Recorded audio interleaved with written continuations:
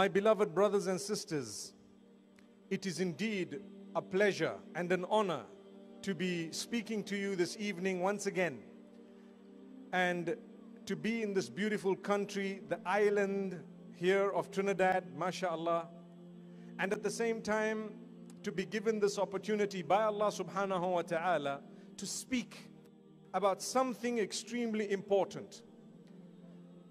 It is very, very important for us to know that the religion we follow, Islam, is a way of life. It does not have rules and regulations only connected to one aspect of living, but in fact, it includes every aspect of living. And if we were to live according to Islam, we would actually be very happy people. Many people today are depressed because they earn through the week and they spend that money in the weekend on clubbing, perhaps at a nightclub. Sometimes they waste it on something that would result in the depletion of their money the same weekend or the end of the month, depending on when they get paid. And then they are depressed once again because they need to start from scratch. They start earning again and they waste that money once again. And this life becomes so depressing because they are getting nowhere. They are getting absolutely nowhere. We are so upset with this life. It's all about a show. I must show the rest of the world exactly what I don't have. I must pretend that I am someone that I am not. I need to show the world, and that's what would make me temporarily happy. Whereas as Muslimin, you are taught to be yourself. Those who love you based on what you look like exactly, without having made yourself up in a way that you don't look like what you're supposed to be looking like, then it's unfortunate. It's actually something really sad when a person gets to that level. But those who love you for who you are without changing yourself are the genuine people. They are the ones who will bring a true smile to your face. A person who can tell you that he or she loves you as you are, when you wake up first thing in the morning, they really love you. Subhanallah. But for those who look at you when you're perhaps at a shopping mall or on the streets and you're all made up, and that's what they like, it's the makeup they like. I'm so sorry to be speaking about makeup the second time today. Like I said, I'm not saying it's haram, but the obsession. People become so obsessed with some of these things that they forget to focus upon the reality of life. The day they don't have that, they become depressed. They wouldn't even like to answer the door. So when it comes to Islam, it teaches us to be who we are. Your identity. You're supposed to be a person. What you see is what you get. Subhanallah. When I pray, I must pray with my heart. That heart needs to be cleansed. A lot of people pray, but their heart is not cleansed. It means there is something wrong with this prayer of yours. There is definitely something wrong with the prayer. The reason is, if you prayed correctly to Allah, it would clean your heart, it would soften your heart. You would learn to love the rest of the creatures of Allah subhanahu wa ta'ala, starting with mankind.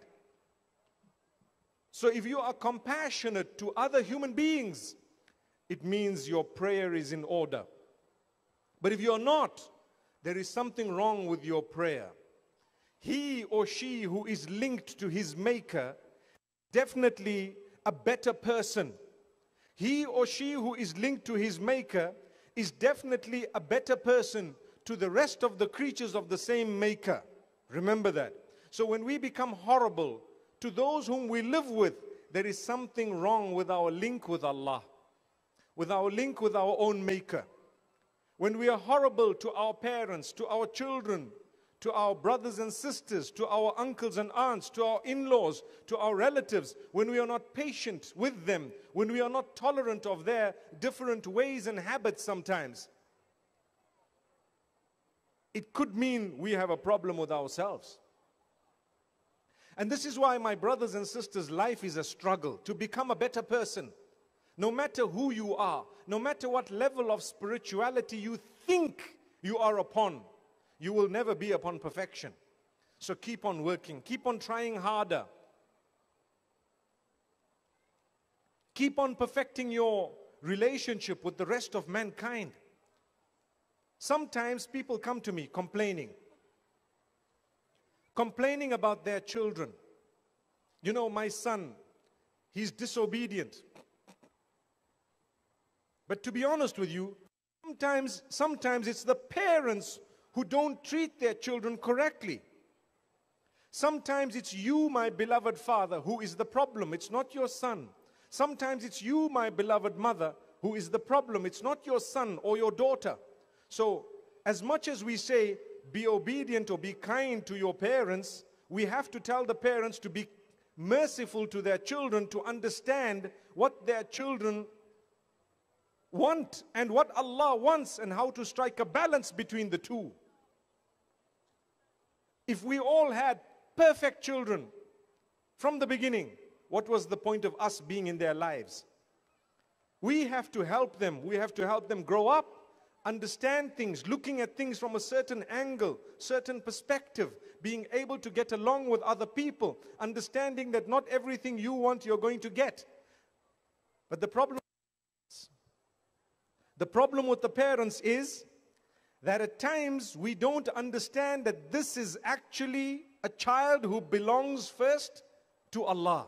And then Allah has given me the chance to say that the child temporarily belongs to me too. Ultimately, our children belong to Allah. He made them in the first place. He gave them to us. May Allah bless those without children with children. May Allah bless those who don't have children with children. Say Ameen. MashaAllah. But at the same time, those who do have children, those children are Allah's. They belong to Allah. You have them for a moment, for a short period of time. If He wants, He can take them away before you. Or He can take them away in infancy, childhood, teenage, or a little bit later.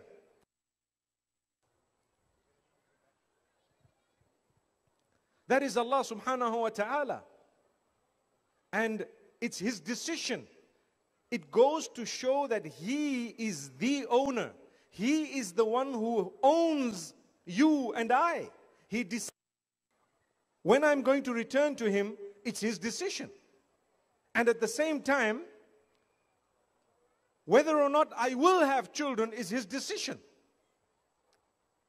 So Allah subhanahu wa ta'ala has kept rules and regulations for us. I want to speak about something very important today.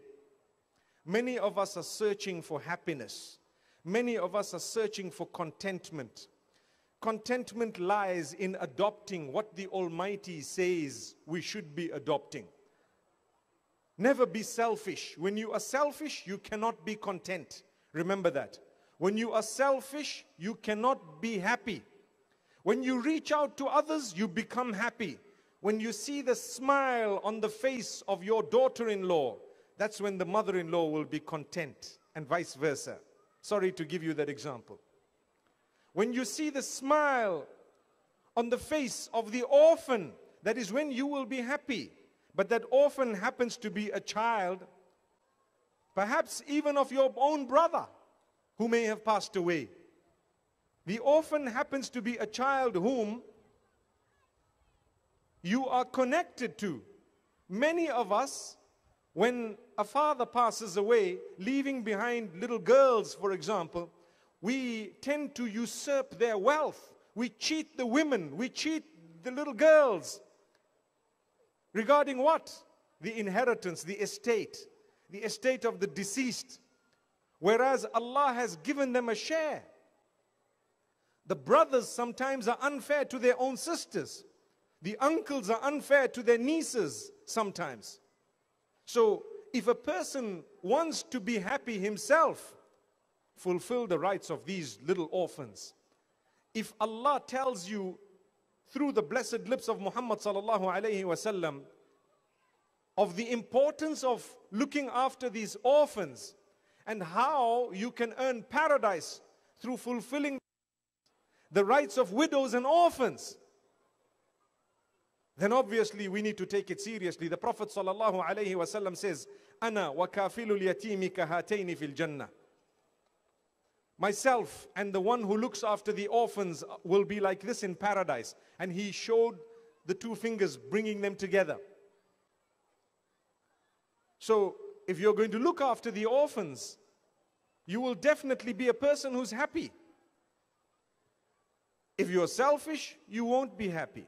So I want you, every one of you, and myself included, to put a smile on the face of someone else every single day. A person who may be connected to you, your spouse to start with.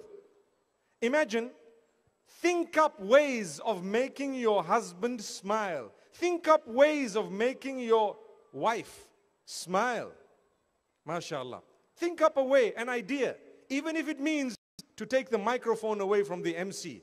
If she smiled, I've achieved. By the will of Allah subhanahu wa ta'ala. Think up ways of making your children smile. Think up ways of making your parents smile. Subhanallah. Many of us probably lost. We're lost for ideas. No. Sometimes if you don't know how to make them smile, break into a smile yourself and see what happens. Subhanallah. Just break into a smile. And they will start smiling back at you. MashaAllah. Tabarakallah. That's what it is. So Allah has kept a smile contagious, because you don't have to say things. Sometimes you can do something, and you don't have to do something complex. You can do something very, very simple to make them smile. But the problem is, we've become selfish. It's all about myself. I'm searching for happiness. Happiness lies in making others happy. That's where happiness lies. We are sad because we make everyone depressed. They are upset because of us. We block their lives. We stop the good things they want. And then how do we expect good things to come to us? Right? Reach out to others. Do something for them. Your time, your effort, your energy, your expertise. Use it to help people. It should not only be about yourself. The reason why so many people are depressed on earth today is because we are all living for ourselves. We want to earn, we don't want to reach out with our earnings. Our time is for ourselves. We come home from a long day at work and we spend our time on the mobile phone when your wife and your children or your husband and so on have been waiting for you all day, sometimes more than a day, depending on how you work. And you come back and you're on your phone. Doing what? Nothing. That phone can be set aside. Set aside your phones for 2 hours every day. Set it aside.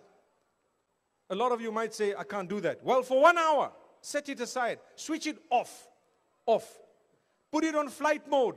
And you know what? You'll enjoy a beautiful journey without even going out of your house. You will be talking to those you're supposed to be talking with. I promise you, write it down or make a mental note of it. Switch your phones off for 1 hour inside the house when you are with your family members. Switch it off. Not because you want to hide something illicit. No. No. It should be for the right reasons. The reason is you would like to communicate with people you're supposed to be talking to. If you died there and then, they would be responsible to make sure you are given a decent burial. So this is why we say people are depressed because they've become selfish. That's what it is. When I earn, it's about me. That's it. This is my money. I want to save up for my things. Take out a little bit, give it to a charity. Take out a little bit, reach out to those who don't have anything. Take out a little bit, give it as a gift to someone. Give a little bit of pocket money to your child, making sure that you've taught the child how to spend. And I'm not saying a large amount. I'm not saying give your child a large amount so that he or she gets spoilt in a way that tomorrow when you don't have it, they turn to haram means to earn it. But I'm definitely saying once in a while, they deserve to be spoiled. Subhanallah. Don't be selfish. Go out and greet people. Go out. We heard a few moments ago about how the ROU team goes out to give hampers to the poor. Well, join them once, at least once. And guess what? Bring some hampers yourself. Contribute financially and then go out with them. See how you feel. When you see homeless people living under the bridges and the flyovers of your own city, for example, living in ghettos and slums who don't even have food, and you've given them one meal. Once, only once, you've reached out to them with a meal. Trust me, you will smile for a long time. It will bring about a feeling within you that humanity will return to you. That's something a lot of us have lost. To do good is not difficult, but we need to think about it. Be in good company, and you will notice how you feel good, because that good company will remind you about reaching out to others. Today, my brothers and sisters, there are so many of us. Do you agree? Many, mashallah. You've come out in large numbers by the will of Allah subhanahu wa ta'ala. There is a sickness. We won't greet anyone unless we know them. That's a problem. The brothers as well as the sisters. We go to the masjid, the house of Allah. We don't greet people unless we know them. Or unless they're someone big, the who's who, you know, the wealth. Like I always say, we greet the money, not the person. And the evidence of it is when they don't have money, they're no longer greeted. رَأَيْتُ النَّاسَ مَالُوا إِلَى مَنْ عِنْدَهُ مَالُوا. I saw people incline towards those who have wealth. Wow, they incline towards them. Hey, how are you doing, man? That's because he has those $20, you know. The minute it's gone, no more greeting. You walk right past the uncle. Even if he greets you, no more response, no reply. Forget about greeting. When people greet us, we don't bother replying. Who? Greeting me? Me?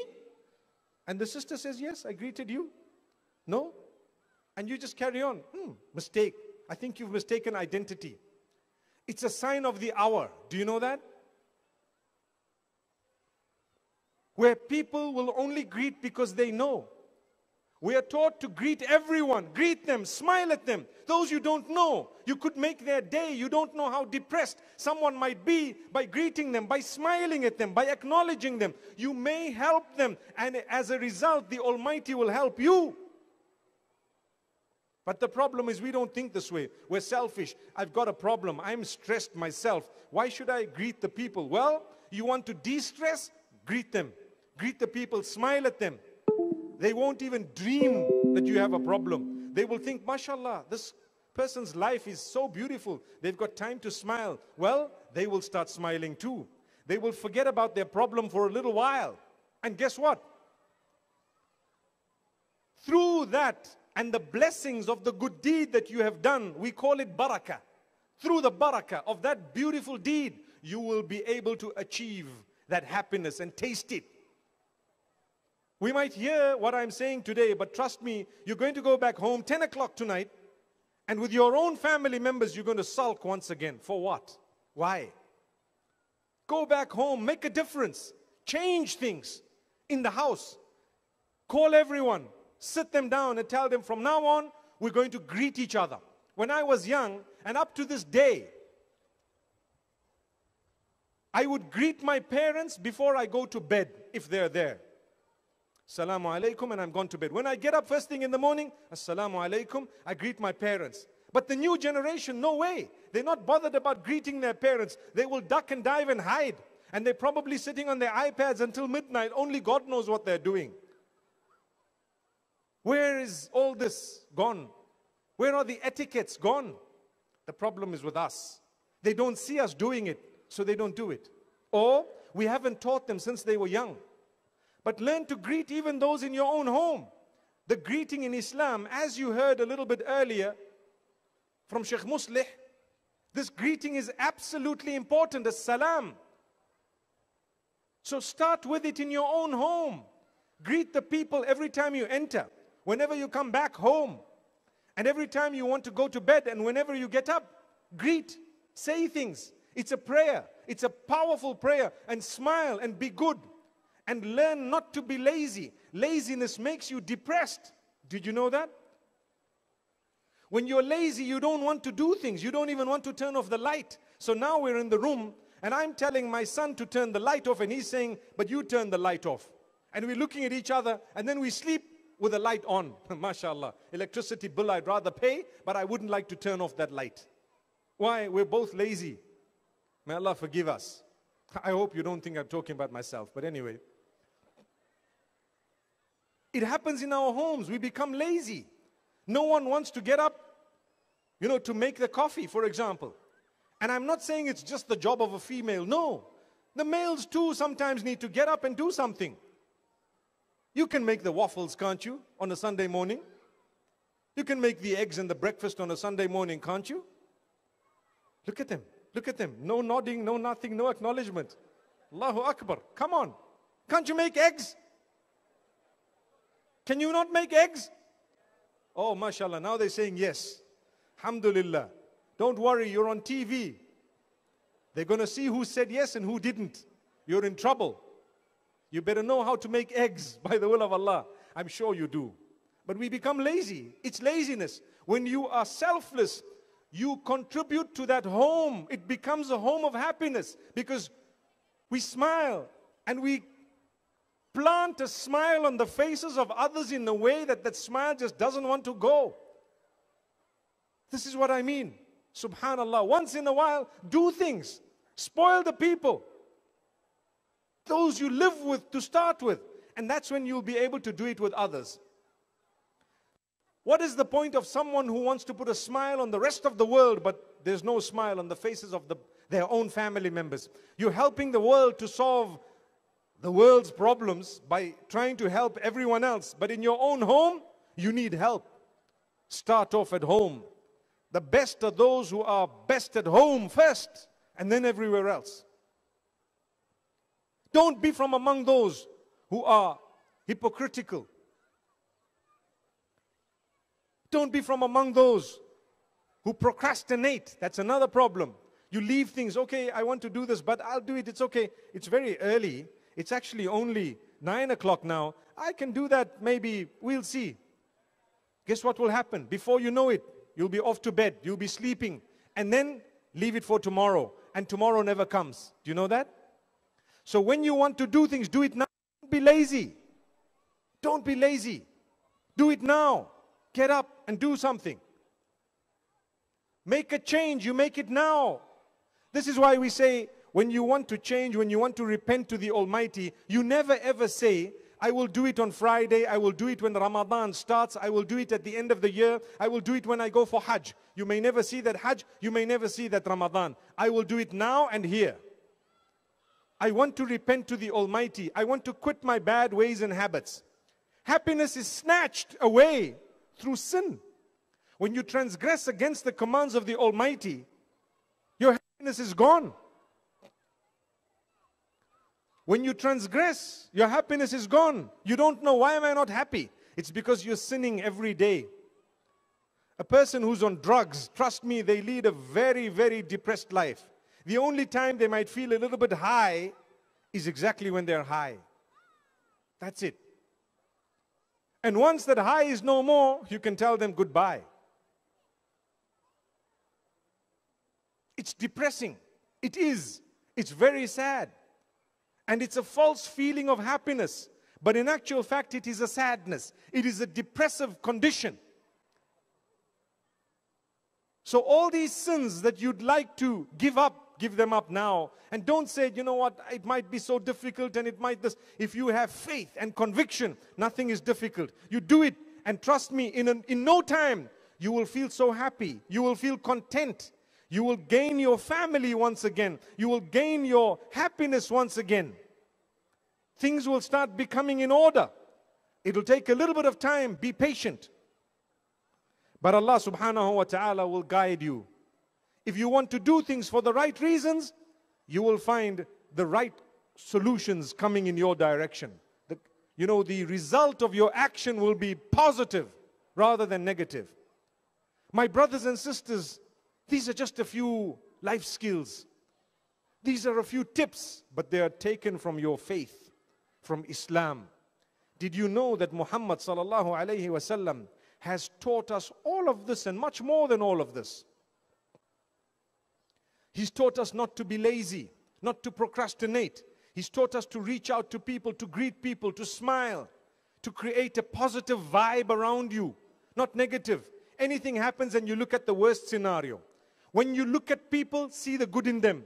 The weakness with us, we see the bad in people. You see a sister, you've had 2 problems with her. That's it. You put a cross next to her name, you don't want to see her. You see a brother, you've had 2 issues with him. That's it. It's the end of everything. Put a cross on him. No. Yes, there may be some people who are bad company, bad influence. You've had many bad experiences. You will greet, you will respond to a greeting. You may not want to associate more with them because they have negative vibes or a negative vibe around them in that sense. There are people who perhaps are very depressing. You may want to stay away, but the initial greeting is important. And that olive branch is of utmost importance. What I mean here is, if you have had an issue, you should always be open-minded to be able to solve the matter if possible. Give them the opportunity. And I'm not saying that you need to give up what is right in order to solve the problem. No.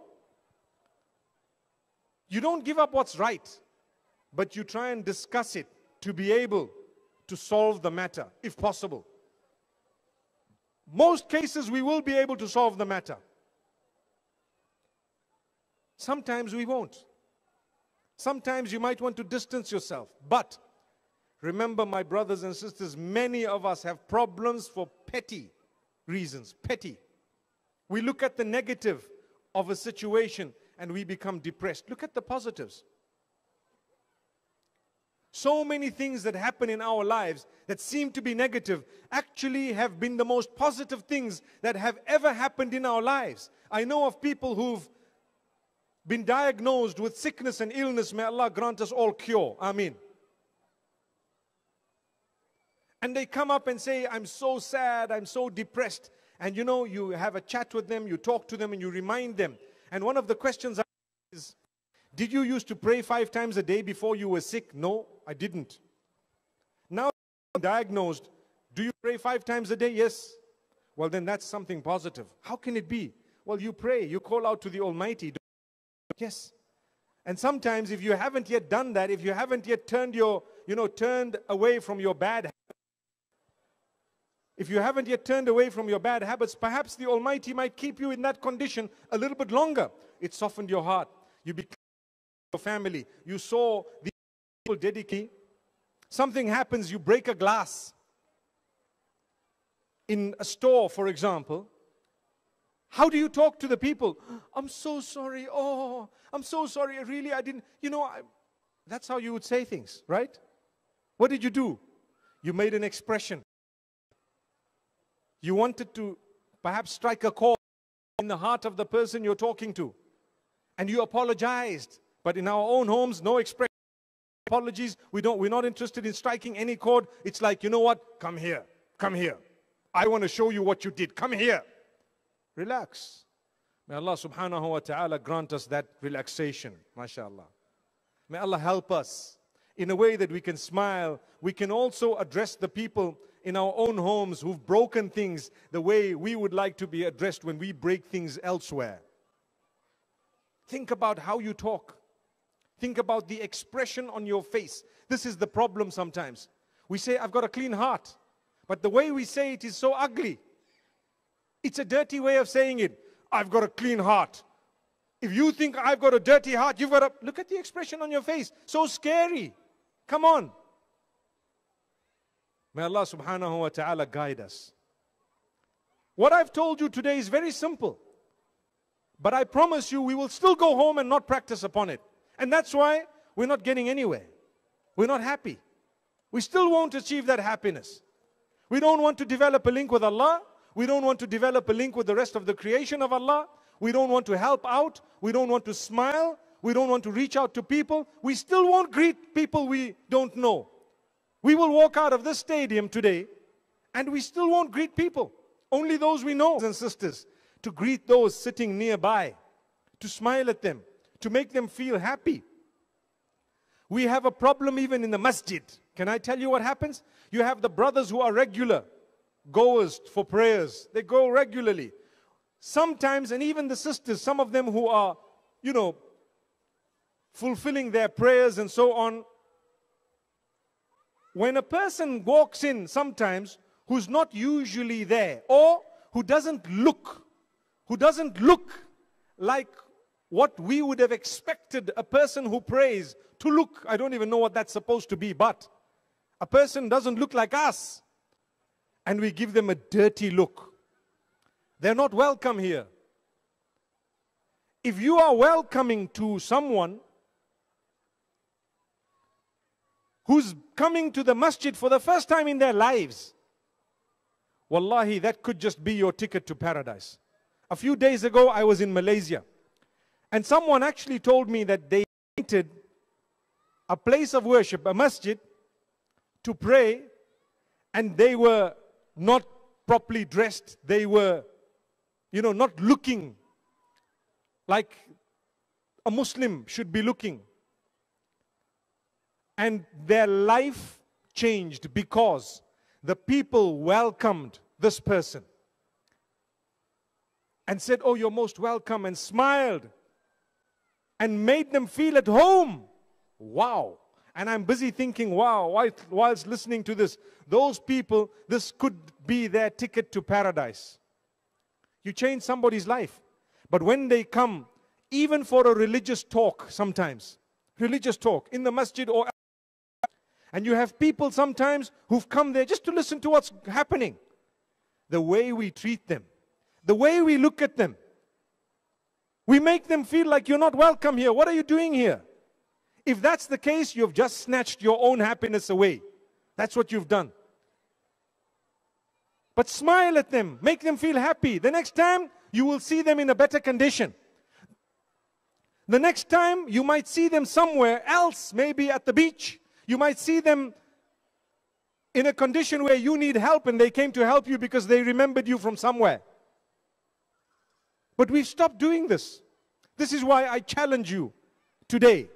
As you're walking out, please greet the people. Talk to them. Smile at them. Say one or two nice things. "Oh, how are you? What's happening?" Don't embarrass. Don't ask questions that's going to turn people away. "How much do you earn, my sister?" He said, ask a few questions. I want to know, how much do you earn? How much do I earn? Where do you work? You don't need to know where I work. All these questions are known as excess. That which is going to chase people away. You don't need to know anything. "Sister, how much do you weigh?" Come on, weigh? That's the last thing you ask a woman. In fact, nowadays the men are becoming conscious of it. May Allah forgive us. So when I say ask a few questions, I mean, how are you doing? MashaAllah, I'm so glad to see you here. Did you enjoy the talk? MashaAllah, what are the points you thought were good, man? Or you don't need to ask what are the points you thought were good, but you can say, "I thought it was okay. I thought it was, this point was good and that point was good and I'm going to work on that." By saying that, you've already made someone feel a sense of identity. I'm a human being. They might think the same points you raised are valid for themselves. At the end of the day, we're human beings. But the difficulty is, okay, we heard it was a good talk. We'll go home and we'll say, "It was a good talk. It was a good talk." We come back next year, we'll say, "Last year was a good talk," but nothing happened. Your life didn't change. Nothing happened to you. Zero. If that's the case, we're getting nowhere. Absolutely nowhere. But even if you don't tell people it was a good talk, but your life has changed, people will know it was a good talk because they've seen that it has impacted on my life. Sometimes we want to see a speaker. "Oh, I want to see this person. I really desperately want to see that sheikh and that sheikh." For what? What's the purpose? Why? What's the big deal? Well, if that's going to change your life because you're going to hear a good word and you're going to seize the opportunity to be shaken, then indeed it was worth it. But if not, and it was just, to become famous, taking a selfie with the sheikh, for example, making me famous, then indeed it was worth it. But if that's going to change your life because you're going to hear a good word and you're going to seize the opportunity to be shaken, then indeed it was worth it. But if not, and it was just, to become famous, taking a selfie with the sheikh, for example, making me famous, What's the point? Like they say, some people are known in the heavens and not known on earth. No one knows about them. But the angels know them very well because of the good they do. And others are well known on earth, but they're not known in the heavens because they've done nothing grand. May Allah subhanahu wa ta'ala not make us from the latter. So my brothers and sisters, I'd like to continue tomorrow on a different note altogether. I want to speak tomorrow about gaining closeness to Allah subhanahu wa ta'ala and achieving forgiveness of Allah subhanahu wa ta'ala and having hope in the mercy of Allah subhanahu wa ta'ala, because that is a beautiful topic. We all want hope. We all want to feel that Allah loves us. There is a way to do that. There is a way to achieve that. But for now, I'd like you to reach out to the rest of the creatures of Allah, starting with human beings. And I end by saying, do you know there is a narration, not one, but several narrations that make mention of people who were granted entry into paradise by being kind to a dog or a cat or some animals. I'm sure you know of those narrations. To a cat, the woman who was quite sinful earned paradise. Kindness to a dog, the man who was quite a bad guy earned paradise. When I say a bad guy, I mean he didn't really have many good deeds, but he was kind to a dog. And the sister was kind to, or the lady was kind to a cat. If kindness to a dog and a cat can get you paradise, what do you think kindness to another human being who's not a Muslim will get you? Good question. And if kindness to another human being who's not a Muslim would get you to paradise, what do you think kindness to a Muslim would get you? And if kindness to a Muslim would get you paradise, then what do you think kindness to a family member would get you? And if kindness to a family member would get you paradise, then what do you think kindness to your own spouse would get you? We all want paradise, but please, let's try and work towards it. May Allah subhanahu wa ta'ala bless you all. Subhanahu wa ta'ala grant us all acceptance. And may Allah subhanahu wa ta'ala grant us the love that we are supposed to be feeling for one another. And may Allah subhanahu wa ta'ala help us work according to that love within His pleasure. And may Allah subhanahu wa ta'ala gather us in Jannah. Wa sallallahu wa sallam wa baraka ala nabina Muhammad. Subhanallah bihamdihi, subhanaka Allahumma bihamdik. Nashhadu an la ilaha illa anta nastaghfiruka wa natubu ilayk.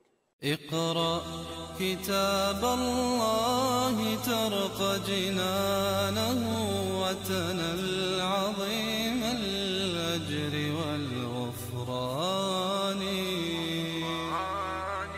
رتله روي القلب من نفحاته كالماء يروي لهفة العطشان